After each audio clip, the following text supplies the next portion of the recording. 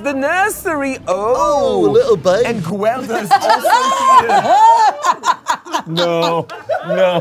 With this, you get the last omen card. Uh-oh. I picked up the babe and it's a little omen. Its name is also Damien. Sounds scary. It's the brooch of the rage, man. It's all the rage. Oh.